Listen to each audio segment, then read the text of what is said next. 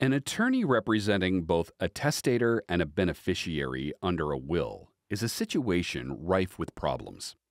In Haynes versus First National State Bank of New Jersey, when an attorney's dual representation created a presumption of undue influence, the court considered what evidence was required to rebut it. Isabel Dutrow, a widow, had two daughters, Betty Haynes and Dorcas Cotsworth, both of whom had children of their own. Betty moved in with Isabel as an adult and lived with her for 30 years until Betty's death. Isabel, aged 84 and in poor health but mentally sound, then moved in with Dorcas and her husband until she died 4 years later.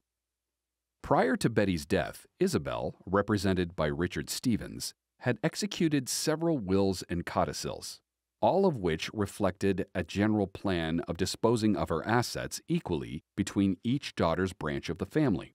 After moving in with Dorcas, Isabel drastically changed her will, heavily favoring Dorcas and her family to the exclusion of Betty's children.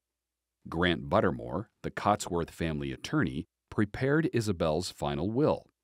The will included a no contest or in terrorem clause that prohibited a party that challenged the will from inheriting.